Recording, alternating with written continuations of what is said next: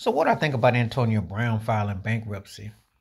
Somehow I'm not shocked or surprised because I mean with things that have gone on where he's been wild and saying stuff, it's not a shock or surprise. I think people are more caught off guard in this day and age when you reportedly made $80 million. You were arguably the best receiver in the 2010s.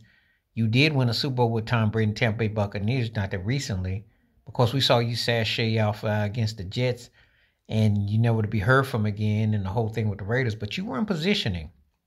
I can't feel for modern day athletes who blow money or do stupid stuff. It's one thing when these agents pimp you and incentives, but it's another when you just blow card hard cash on frivolous things, and you end up behind on child support, forfeiting, doing all kinds of things. It's just not a good cohesive look.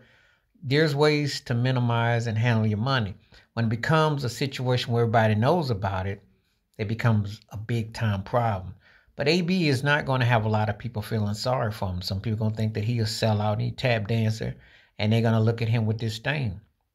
They're going to think he's been reckless and wild. They're not necessarily going to be wrong. He's left a lot to be desired, and it's just a situation where you want to think good of the guy, but it's kind of hard to. He doesn't give you a lot to go on. But you see a lot of these guys living large, buying cars, messing with them chicks for the streets, buying homes, clothing, jewelry, and they broke. And nobody wanted to be hard on their luck, down on their luck. Nobody's gonna feel sorry for you because it was one thing back in the day with Joe Lewis's situation when he was a Vegas door greeter as he was older. Sinatra did help him out. Some others did too.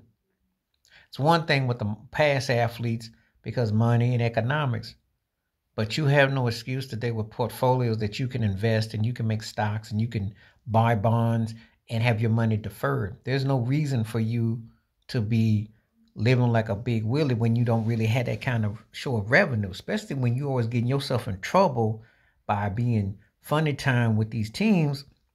Because AB should have been a first ballot Hall of Famer.